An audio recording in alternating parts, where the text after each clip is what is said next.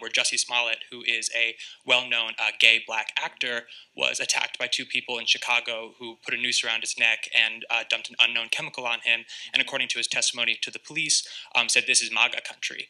Right. So as a gay and black Trump supporter, how do you square that? Do you feel safe? And do you think that Trump's rhetoric and his policy are emboldening people to commit similar atrocities against people in our community or in the black community, or more specifically, in the gay and black community? I'm actually glad I'm being asked about this story. People ask me about this story like all week.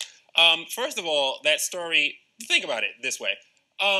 Okay, so a MAGA supporter, a Trump supporter is outside who probably doesn't watch Empire at all, probably never seen it, because it's too leftist even for me to watch, but, you know, they probably never seen it. They're outside, 2 o'clock in the morning, they happen to have bleach, robe, it's like 10 degrees below zero, and they know this guy to look for him and do this. Clearly, it's BS. I think it was fake news from the first time I saw it, and I said, this is just really convenient. If you look at what his tweets are, some of the disgusting things he said about the president, of people that support the president, and with him, and even with the writers of the show, and trying to make it all political and whatever, it's a total anti-Trump cabal. More than likely, that was a bad sex deal or a bad drug deal or something like that gone bad, but then, you know, it's always easy to blame the MAGA person and throw the media on and everybody piles on. More and more we're finding out that more and more of what he said is not coming out to be true. There's been nobody, they've seen no one on camera with these MAGA hats or whatever. They don't even see where the attack actually happened, and they've been looking at videotape all around Chicago River area, all through downtown, so I haven't seen it. So I just think it's quite convenient that someone with such an anti-Trump bias comes out